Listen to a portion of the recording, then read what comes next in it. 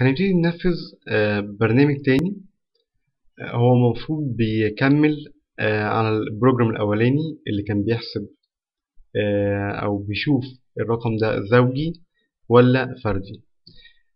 البروجرام التاني طالب مننا إن احنا نحدد إذا كان الرقم المدخل من اليوزر زوجي ولا فردي، وفي حالة إذا كان زوجي هل بيقبل القسمة على 5 ولا لأ. تمام، يعني نفس البروجرام اللي احنا عملناه المرة اللي فاتت أو لسه عاملينه دلوقتي، وبيكمل عليها كمان في حالة إذا كان الرقم زوجي، بيشوف إذا كان بيقبل على 5 ولا لأ. فنيجي نفكر تاني، نشوف البروجرام الأولاني كان عبارة عن if condition، وفي حالة إن الرقم زوجي كان بيعمل الجزء ده من الستيتمنت، أو نفترض إن هو بيعمل الجزء التاني من الستيتمنت. في حالة إذا كان فردي طبعا، يعني الكونديشن ده لو false بيعمل الجزء اللي تحت، لو true بيعمل الجزء اللي فوق. المهم احنا المفروض هنكمل على البروجرام ده ونشوف في حالة إذا كان زوجي.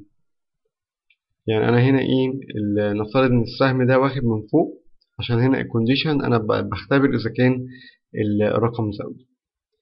فالمفروض إن هو هيجي في الجزء ده وهيختبر هل الرقم الزوجي ده بيقبل القسمة على 5 ولا لأ. فلو جينا نركز هنعمل الجزء ده إزاي، هنلاقي برضو إن إحنا بنعمل الموضوع ده بالريميندر، لكن الجزء التاني اللي هو بنشوف الرقم هنقسمه على 5 هينفع ولا لأ، ده لازم الاف ستيتمنت دي او السلكشن اللي هنعملها دي هتبقى جوه الاف الاولانيه. يعني احنا هنختبر الرقم اذا كان زوجي او فردي، فاتضح ان هو زوجي. هنبتدي نشوف الرقم الزوجي ده اذا كان هو يقبل القسمة على 5 ولا لا. لو يقبل على 5 هنقول له الرقم بتاعك زوجي ويقبل القسمة على 5. لو ما طلعش يقبل القسمة على 5، يبقى هنقول له الرقم بتاعك زوجي لكن ما يقبلش القسمة على 5. تمام. نروح للكومبايلر تاني او للسي بيلدر تاني ونحاول نشوف الدنيا عاملة ازاي. رجعنا للكومبايلر والبروجرام طبعا زي ما احنا عاملينه قبل كده.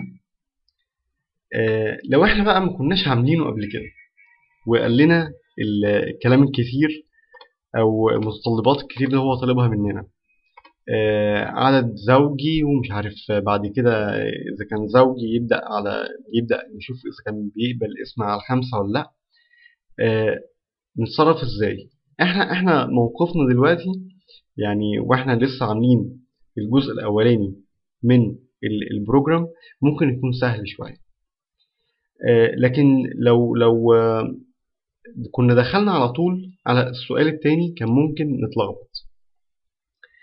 فانا بحاول انقل لكم او ايه الفكره اللي بحاول انقلها لكم، ان احنا اي بروجرام او اي مساله تجيلنا المفروض نحولها لأبسط صورة ليها، أو نحولها لخطوات ممكن نعملها بشكل منفصل.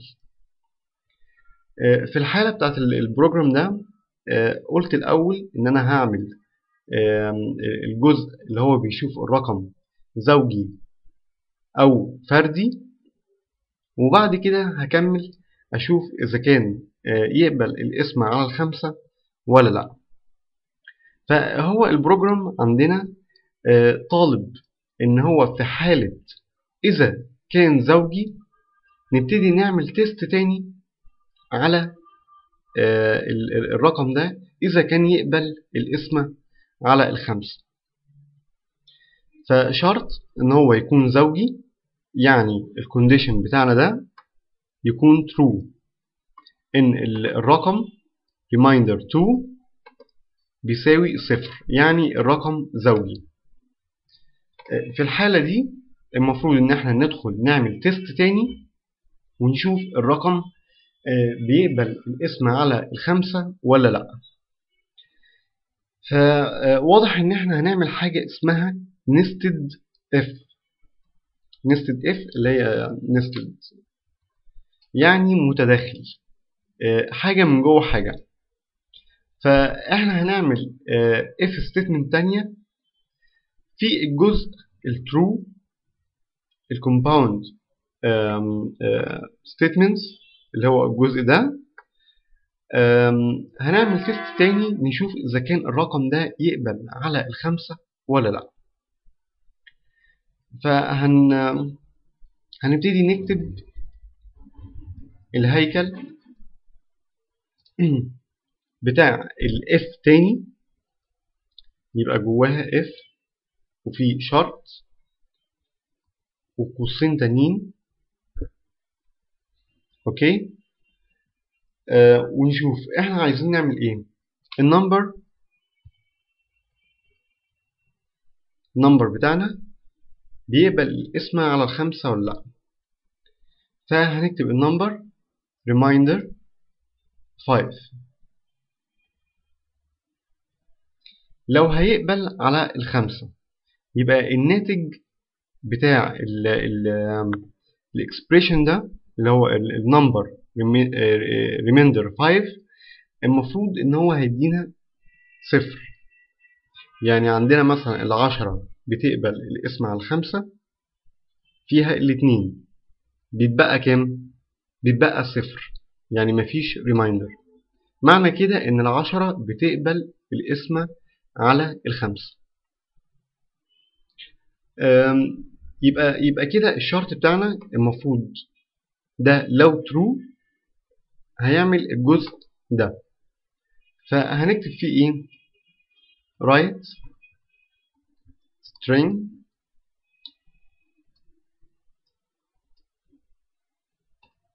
تمام the number you entered is even and can be divided by 5. الرقم اللي انت دخلته even زوجي وفي نفس الوقت يقبل القسمة على ال5. تمام. طب في حالة بقى ان هو زوجي لكن يعني الكونديشن ده true لكن ما يقبلش القسمة على ال5، 16 مثلا يقبل 16 رقم زوجي فهيعدي من الشرط الأولاني، لكن يجي في الشرط التاني مش هيقبل، مش هيخش هنا اهو. يبقى ال if statement التانية دي لازم أعمل لها else، لازم يكون فيها compound system برضو compound statement لحالة الفولس. فبعمل else بعديها وبفتح أقواس تاني ويبقى هو ده ال else أو ال statement اللي هتتنفذ في حالة إن الكونديشن التاني ده هيديني false. وهكتب له write string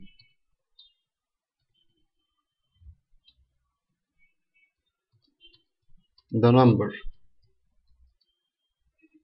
you entered is even but cannot خليها capital be divided by 5. يعني الرقم اللي انت دخلته زوجي لكن ما يقبلش القسمة على الخمسة. دلوقتي طبعا الشكل بتاعنا بقى صعب شوية. يعني أنا nested if، فأنا بحاول أنظف الشكل شوية. يعني مثلا الكومباوند ستيتمنت الأولانية بخليها هنا أهو، تمام، والقوس بتاعها بيتقفل طبعا في الآخر خالص، وأحاول أخلي دي تحت دي. يعني الكومباوند ستيتمنت أو الكود اللي بيتنفذ في حالة إن الرقم زوجي هو الكود ده اللي بين القوسين دول، ده أنا كده عامل nested if. تمام. وده ممكن برضو ابتدي انضفه شوية.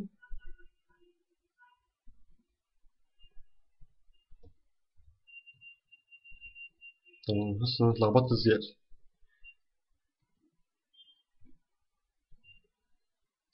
لو اقدم كده، دي الاف التانية انتهت فين؟ هنا هو قبل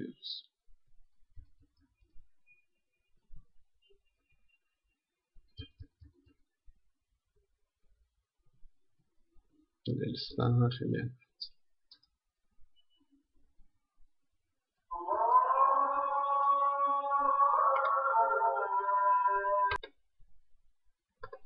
تمام. يبقى السطر الاولاني كونديشن الاولاني بيختبر اذا كان الرقم زوجي، وبفتح القوس بتاعي وبشوف وبقفله تاني. فتح هنا اهو، اتقفل هنا. جوه الجزء بتاع اختبار اذا كان بيقبل على الخمسة ولا لا، وبشوف برضه اذا كانت بيقبل على الخمسة، يبقى ده الجزء الاولاني انتهى هنا اهو.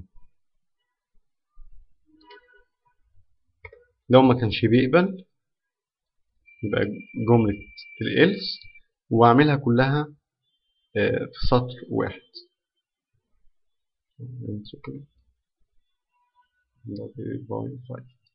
وما ننساش طبعا سيميكون. تمام. يبقى كل الاف دي بالإلس بتاعها هي كلها على بعضها موجودة في الجزء بتاع الكومباوند ستيتمنت. تمام، كومباوند ستيتمنت في حالة ان الشرط ده بيديني true، يعني الرقم زوجي، وبعمل الاف النستد اف بتاعتي. تمام. في حالة بقى ان الرقم مش زوجي او الرقم فردي، بيبتدي بعمل الالس بتاعة الاف الاولانية خالص. اوكي، نعمل رن. قال لي enter a number، قال له 70. قال لي the number you entered is even and can be divided by 5. الرقم اللي انت دخلته زوجي وينفع يتقسم على الخمسة. 9 تاني وقلت له 50. قال لي the number you entered is even زوجي و can be divided by 5. قلت له 48. هيقول لي the number you entered is even but cannot be divided by 5. زوجي بس ما ينفعش يتقسم على الخمسة. ماشي، هنزل لكم برضو الكود ونكمل. هنعمل برضو حاجة مشابهة للموضوع ده في التمرين اللي جاي.